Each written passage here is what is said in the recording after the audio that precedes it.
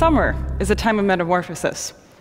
Or at least, that's what I've always thought has been implied by that classic question, what did you do on your summer vacation? The answer, as some of you may realize and remember, if you've ever had to try to answer that in writing, let's say for a school essay, is often very hard to quantify. Change sneaks up on you. Metamorphosis sneaks up on you. You can tell that something is different. You've grown, you've become more. But often it's hard to tell exactly what's happened, especially in a short period of time, like one summer. What about multiple summers?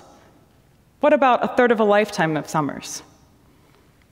Well, that's a span of time that's easier for me. Thinking back to the summer of 2010, what I did over my summer vacation changed the rest of my life. That was the first summer that I ended up going to Bali, Indonesia, to study the music of the gamelan ensemble, of which I have just one instrument to share with you today. The people I met there, the culture that I encountered, the art that I encountered, kept me coming back. In fact, 6 times since then, and also, again, I hope, this summer. It was where I ended up, in fact, last summer. So if you ask me, what did I do summer vacation 2018? Well, you'd say, professors have summer vacations? They spend them, evidently, ending up again in Indonesia, in the city of Solo, at the colonial Fort Vastenburg, where I joined with a number of colleagues, musicians, artists, some professional, some not, from across America and across Bali to perform in an international gamelan festival that lasted a week. By now, you're probably thinking, okay, what is this gamelan stuff? Let me get a sense of what it is. So I'll share with you a little bit of the video of one of our rehearsals on stage.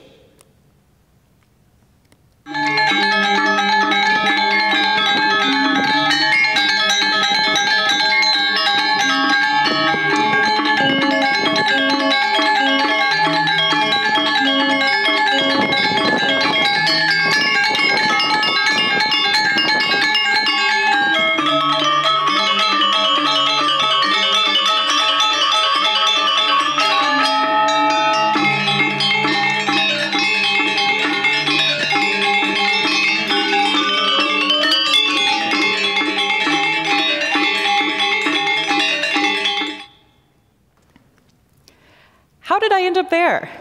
Thank you. You saw me sneaking out there in the back? Big glasses, big hair, and nice batik. I ended up there, well, I could trace it back a little bit further, but one of the points of change, I really think, was a class that I happened to sign up for in college. My arts credit requirement, students in here are familiar with this, where I happened to take a world music survey course. Now, I'd been a musician before, I'd encountered a number of different types of music, but this fascinated me. It was the first time I'd really studied music from Africa, music from Indonesia, music from the Middle East, music from around the world. I changed my major, well, it was the second time I changed my major, but this time I went from anthropology to music. And in graduate school, I ended up in ethnomusicology, which is a happy medium in between. It was there, at Florida State University, that I first began to study the music and performing arts of Bali, the gamelan, a type of percussion orchestra from Indonesia, primarily Bali and Java.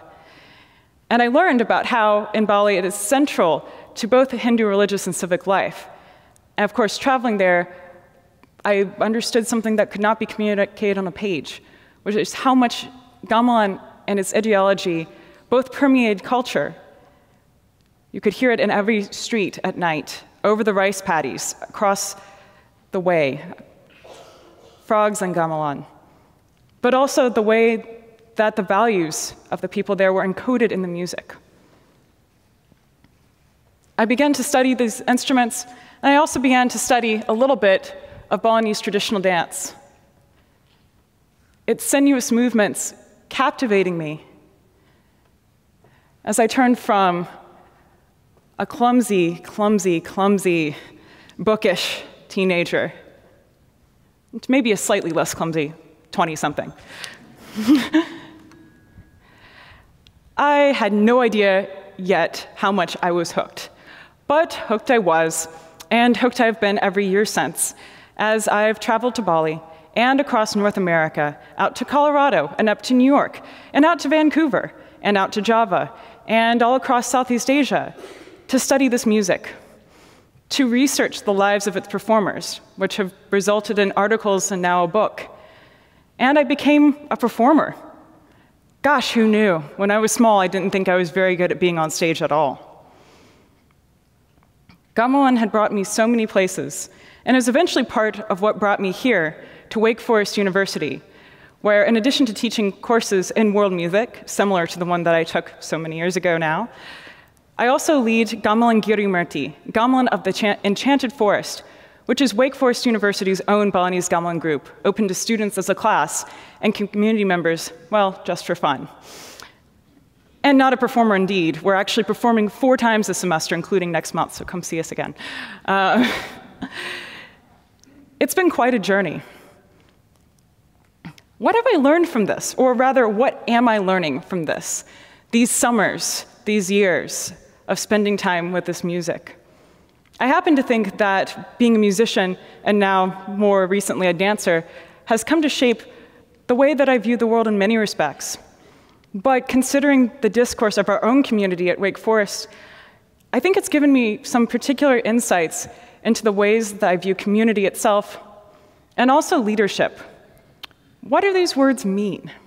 Well, as an anthropologist, we spend a lot of time getting into the nitty-gritty of defining words, so I've heard many, many definitions of community. But I like to think about community as a group of people working together to achieve a common cause. Well, then what's a leader? You might think that the leader is the person who's standing in front, the person who looks to be in authority. Maybe they have a special suit. In an orchestra, for example, the person waving a baton. But the leader is not always as obvious as one might think. A leader, I believe, is someone who works in service of that community. And that can take on many different manifestations. That's what I'm going to speak to you about today, and I'm going to use this instrument and these experiences as examples to show you a little bit about what I mean. So in learning to play gamelan, well, you saw a little bit of it. There are a number of different instruments, all of which have different roles. From the great gongs in the back of the ensemble, you saw some keyed instruments like this one, and some ones that are larger. This, the gangsa, flutes, drums, all having distinct parts. I'm going to take off my shoes, which is traditional to show respect to the spirits of the instruments, before I demonstrate a little bit. Larger instruments, like chalang and jagogan, often play core melody parts. Imagine this, but a little bit bigger. It might sound like this.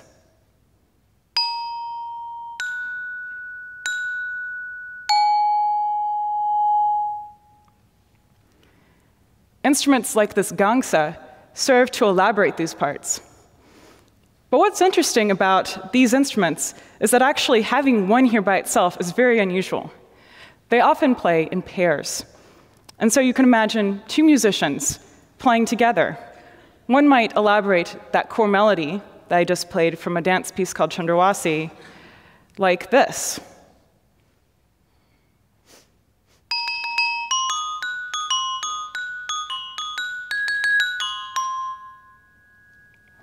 And then the partner would play this.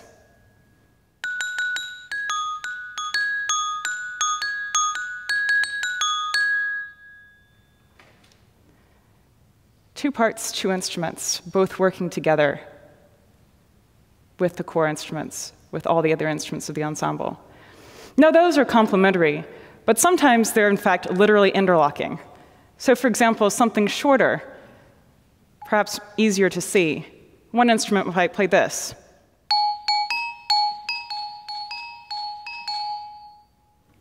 And its neighbor.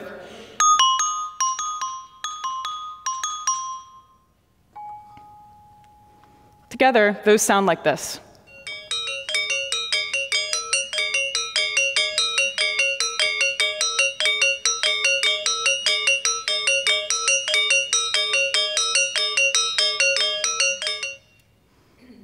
Much more than each half alone. Well, what happens, though, if in our modern culture of maybe RSVPs on Facebook, your partner decides to ghost you, well, then you might be left alone with, it's incomplete. The elaboration's incomplete, the piece is incomplete, and you're left alone.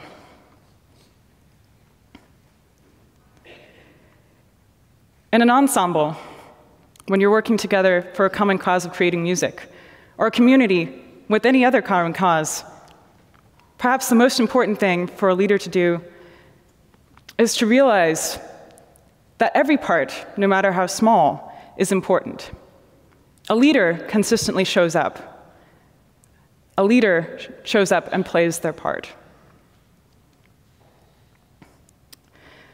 Well, this summer, I had shown up in Bali to begin rehearsals for this performance at the festival.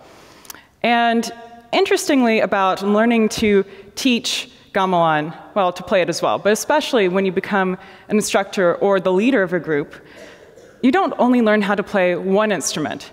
You have to learn how to play all of the instruments, from the gongs to the gongsas, all the way up to the kendang drums, which in many cases are the musical leader, providing cues for the others. So when I arrived in my village that I travel to frequently with my teacher, Imari Lasmoan, I didn't know which role I was going to play. Sometimes, in music making, as in many other things, one is a teacher. My situation at Wake Forest. But to be a teacher, you also have to be a student. Sometimes you're a leader, and sometimes you're a follower. And there I knew I would be following to some extent.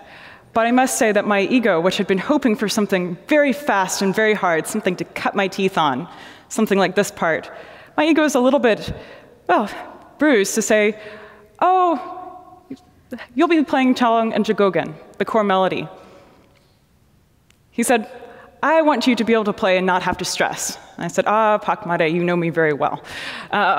You know how much I can stress. So I said, okay, I'll show up and play my part. But as you saw, these are not the fastest or most glamorous of parts. They do have their own challenges, however, especially when one's trying to memorize a whole 30 minutes of new music in less than a week. This abstract melody somehow has to enter into your head. And like the leader of the ensemble, you actually have to know where you are in the piece of music at all times. You have to know what every other instrument is doing at all times, and weave your part in with it on its own. And so I did. I showed up. I learned my part. I enjoyed it. I felt pleased with my success in grasping this music. But I didn't feel like I'd done anything particularly special. I was just playing my part, just following. To my surprise, then, it was pretty amazing when one of the other teachers who was there as not the primary leader, but someone who has taught extensively in Bali and in Java, came up to me after one rehearsal, one right near the end, and he said to me, oh, you're a good musician. And I said, well, thank you, but I've just been playing this core melody part. What has led you to think that? And he said, well, you follow very well. I said, oh, well, thank you. Do you play kendang? Was his next question, the leading drum. And I said, well, I explained a little bit about the group we have here. And he said, oh, well, you should study with me.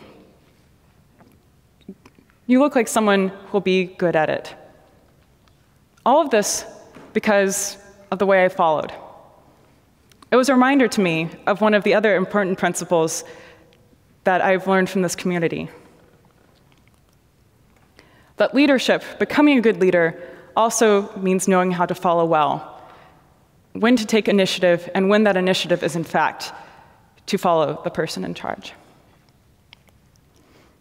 While our performance came and went, we set up on the stage, we looked out over the audience of over 1,000 Indonesians and some people from around the world, many of whom were holding cell phones aloft, trying to capture our performance. We played well. We played very well. But it wasn't perfect. And yet, when we got back on the bus to go back to the hotel, we were exuberant. We were so exuberant that when a popular Indonesian song came on the radio, everyone burst into motion. People got up in the aisles and began to dance. Others who knew the lyrics sang along. And some started percussing along, making mouth music to go with this song. Why were we celebrating so much? We were all skilled musicians, most of them so much more than I. We knew we had made mistakes. Well, because we'd taken to heart what our own leaders had set as an example, the type of community that they had built, and the emphasis for this performance, which despite being an official government event, despite being on the stage, despite being in front of this audience, was actually not about the notes at all.